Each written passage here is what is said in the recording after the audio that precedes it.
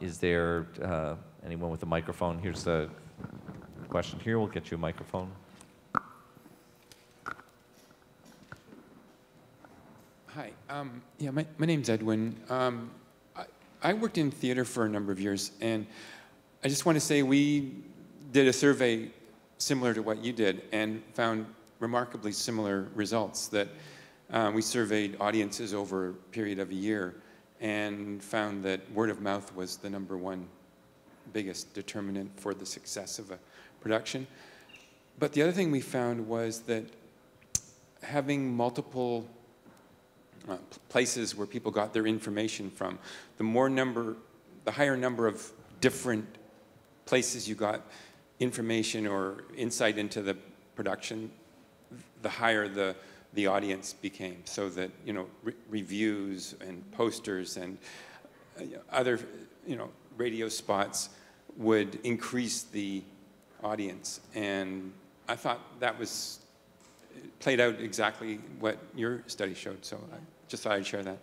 No, it's very similar. I mean, I think very similar audiences that are watching docs that are going to theater. It's a crowded media landscape out there, and we're like bombarded with heaps of information in our devices. And Astra, just that image of everything filtering and consolidating into one thing, you know, was a very good reminder of those machines that control us and are designed to do so. So how do you break through all of that noise when you have such an incredibly strong, powerful, I'm going to say it, product that is a documentary? It takes, you know, really dynamic strategies and good marketing to do such a thing. And I do see a lot of great films that are very successful in it. I think of Burt's Bees, and Jodie's film. Of course, he had a globally, nationally, known product, literally, that the film was about, that does make it a bit easier. But there's other films. There's another one called Street Photographer that played at Hot Docs not this year, but the year before. And it's about a bunch of street photographers in New York. I think I've got the name right. And there's about 7 photographers featured in the film. They all have agents, they all have galleries, and all of them have mailing lists. And the filmmaker thought, you know what, this film, it's not gonna go to HBO, it's not going to a bunch of big broadcasters, but if I do it on Vimeo On Demand, and I work these 7 galleries lists, and really in a good, strong way, I'm gonna be able to, earn some money off this film, and he has. I mean, in about a year, that film has done fairly well, just on Vimeo On Demand. So understanding exactly who your audience is, knowing directly how to communicate them, delivering the message that they're gonna be able to hear that's coming through their feeds, is the way to, create that home for your film, and ideally create, some revenue back to yourself. Yeah, to underscore that, as we're talking here, I'm kind of thinking back that 10 years ago when I came to events like this, there weren't that many, the word marketing did not come up in documentary gatherings that much. Marketing, to simplify things, would be something that you imagined a distributor was going to do or a TV station was going to do. And documentary filmmaking, that is coming up with an idea, going out in the field shooting it, editing it, that was something you do as a filmmaker. Marketing is something someone else does. For better or for worse, I think that's changing, and I think that that marketing is something that filmmakers need to do. And I'm sure there are people who think, you know what, it's enough of a job just going out and shooting and editing. I'd really rather let marketing belong to someone else. And there are filmmakers who hold that position, and if they can make it work for them, that's great. But really what we're talking about here, and what we want to come out of Doc Conference, is more strategies for sustainable careers as documentary filmmakers. And when I look at tools like VHX with Adam Claff here yesterday, tools that allow you as filmmakers to put a film on your own website, take the majority of revenue yourself instead of sharing it with another distributor. That is, that to me is a real sign of hope for a sustainable career. Now, in order to get viewers to your website, in order to make that sale, is going to take marketing, and that's why I think it's important that we have this conversation and that we use our talents to extend into that too. Yeah. And I completely agree with you. I think that it's hard to also ask the filmmaker, okay, can you go find all your funding? Maybe you're going to do crowdfunding, and then can you make a really damn good film? And then can you market it and bring it out to your audience? It's a tall order. And I do think that there's, a better, filmmakers are better served when working with a great marketing partner. I think about what Mark does at Bond 360 and several others. And I think that certainly I can speak to the Canadian marketplace. There's a gap in the service companies around documentary filmmakers that could be supporting this type of work. I see that also on the impact producing side. There's an area for growth there. We could maybe use a couple of marketing companies for documentary films in Canada doing this type of work. I think it's possible. So potential future career there for someone who decides they don't want to make films anymore. But I mean it, because I see these companies in the US where, yes, there's a much larger market share, and also, in Europe and in the UK, but I certainly, think that there's a place for that here. And it could address a lot of these, issues that we talked to. I see a hand in the back.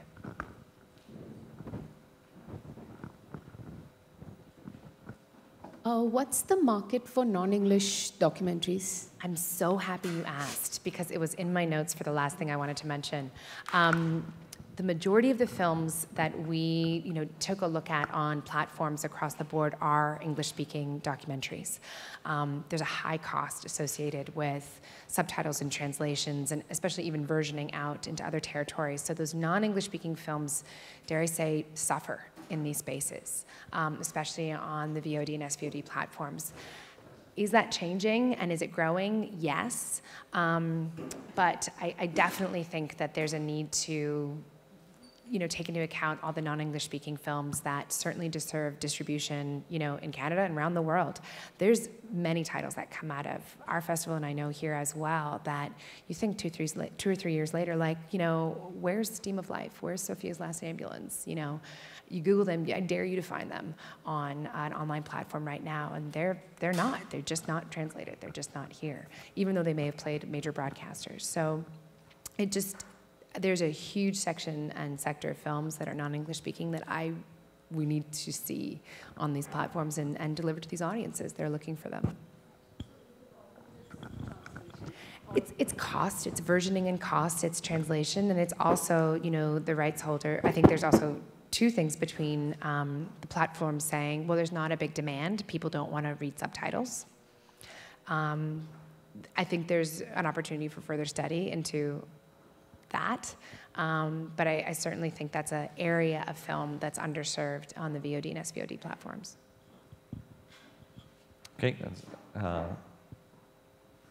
Yeah, the only thing I have a problem with subtitles is subtitles that can't be seen when they're on the screen. If they're in white and you get a white background, then the words disappear. So if you take enough care, make the subtitles big enough, and have them maybe outlined with some kind of black so it can be read, then really I don't have, my personal view is I don't have any problem with subtitles.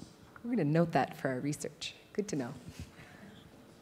We've got time for a couple more questions or comments, or if you wanted, we've got a hand down here. Hi, I'm just going back to your, you talked about releasing a film at Hot Docs and then also on iTunes. Yes. Do you know, I'm sure it's their first time doing that and the numbers aren't huge, but can you tell us what the numbers, I'm just curious what kind of, how Hot Docs would perform? iTunes people would have my neck. No, I can't tell you, of course not, but I'll tell you at the cocktail party. Right. Can't tell you into this microphone.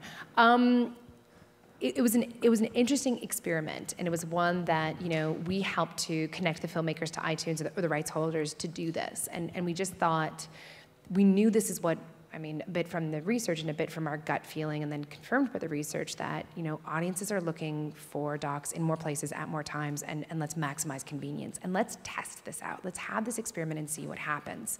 And how can we play off the momentum of the marketing that was being driven around the release at the festival? And, you know, if you're not in the GTA and maybe you live in Moose Jaw, you still want to see the film, right? Because you're a big fan of, you know, Ai Weiwei, because one of the films was The Fake Case. It just made sense. The numbers were very strong and surprising at a premium price. So rather than being like $9.99, it was like $14.99.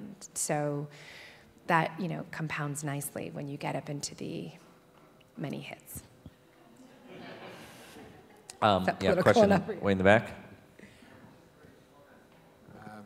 On, I guess, marketing, you were talking, can you hear me now? Yeah. Just on marketing, and you were saying that I think most filmmakers wouldn't want to market. I think that it's really important that filmmakers think about the way that they engage the truth of their story as part of their marketing. That the audience, when you see a movie, when you see a documentary, you're relating to the truth of that story. Mm-hmm. So therefore, they should get to the truth of the audience before they go to distribution, because I think that that's incredibly important. And another comment I'd like to make is just about eventizing, which is that I think documentary has an opportunity to truly be the event. You know, that it's not just a movie they're releasing, it's an event, and it's an experience, it's a campaign, it's an activation.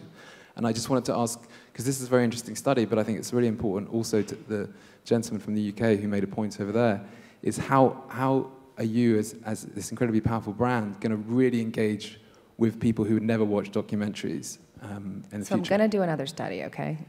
Great. We're going to do that. One study per summer, all right? But no, that's a wonderful point, and I think I can echo all of your sentiment around, you know, eventizing and marketing and understanding, you know, the brand of the filmmaker itself or the brand of the company creating the films. There's a lot of open space for growth there and for understanding, you know, how to communicate with authentic voice, you know, to your audience. And I'll say this, you know, marketing is just a different expression of pitching, right? You pitch to your financiers, you're doing it for one aim. When you market a film out to your audience, it's a different story that you're telling to a different group for a different aim, but it's a very similar process and happening. You know, you're making the case as to why they should watch it and understanding how to communicate to them. So you have that in your DNA. You have some of those tools already in your toolkit. You know, it's just a different expression of it. That's my take. Time for one more question. No. The ones that would go to the theater seem to be the older people, right? And so once they get sick or die off, we're going to have to deal with the younger audience. And I sometimes think they're more interested in watching it on Netflix, especially if they got kids, all that kind of stuff. Yeah. So you know, I keep wondering that the theatrical stuff will go for us, and that we'll just be dealing with, you know, the screens. Yeah, and that's two interesting points there. You're completely right. Younger audiences who are used to watching an SVOD, those become lifelong habits, you know? We're like, what do you want to do tonight, honey? Yeah, let's just watch Netflix. You know, it becomes that part of your fiber. And I think you're completely right. We may, as those audiences get older, they may not want to go to theaters. What I will say is that in that traditionalist group that is, yes, mostly older, there are equal proportions of younger segments who are part of that traditional groups for that 18 to 35 and then like 35 to 55. So they were equally proportioned there. So there's still folks who, although it's smaller, you're right, they love the theater experience. They want to be with the butter and the popcorn and the whole thing. And they also want the connection and the interaction after. So I don't think it's going to go away forever, but will it take some strategic ways to bring people into theaters and eventize and create other elements so that we get people outside of just festivals coming to theaters to watch docs, and not just in Toronto where we have a beautiful culture of it, but in cities across Canada? Yeah, we're going to have to do more to make that happen. Because their timing is so short now because everybody's working 24/7, and so it's much harder for them to run to a theater and watch it. Don't they deserve a night out? I think they do. Call a sitter. I want to bring Christoph Staub to the stage. He works in our industry programs. I think he's got a special offer to make for people who have doc conference passes. Christoph, you say your words, and I'll just give a few closing words when you're done. Great. Well, thanks. And first of all, congratulations on an amazing doc conference, Tom, again. As most of you hopefully know, that we'll have one final day of programming here at the industry conference tomorrow called The Future of Cinema. And in a series of 4 sessions, we will explore what the future of cinema might look like in the next 10 years. From immersive event cinema experiences to the infinite possibilities of virtual reality, from large screen formats like IMAX to the high frame rate projection of 120 frames per second. Guest speakers will include, well, Fabien Rigal, you just heard from him at the very back, founder of Secret Cinema in the UK, Palmer Luckey, the founder of Oculus VR, Jade Raymond, managing director of Ubisoft Toronto, and visual effects pioneer Douglas Trumbull, among many others. The day includes showcases of some of the latest technological developments, and we're really excited about offering you, the Doc Conference Pass holders, access to tomorrow's day.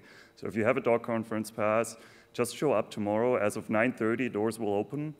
10 a.m., it's Fabien Rigal from Secret Cinema's State of Future of Cinema address, and we'll be here in the morning, and then we'll be at a variety of other locations throughout the day, and you can look that up in our industry conference brochure. Thank you very much, Christoph. Value add to your documentary conference pass.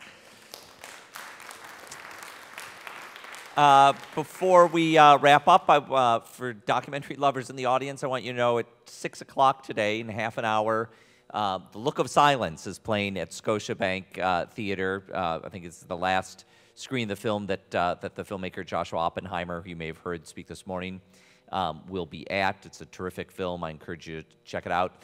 At 9:30 tonight is the new Nick Broomfield film, Tales of the Grim Sleeper, playing at TIFF Bell Lightbox. It's a terrific film. It's one of his best. And there's plenty more documentaries ahead. One I would encourage you to take a look at is National Diploma, film from the Congo. And we're keeping our fingers crossed that its filmmaker is going to make it here for those screenings this week. I want to thank you all for participating in Doc Conference. I want to thank especially Amanda Brayson and Dorota Leck, my colleagues who helped put this on. I want to thank Aaron, our stage manager, and everyone at the Glenn Gould Auditorium for running a great show. And thank you to Elizabeth for closing us out. See you next year.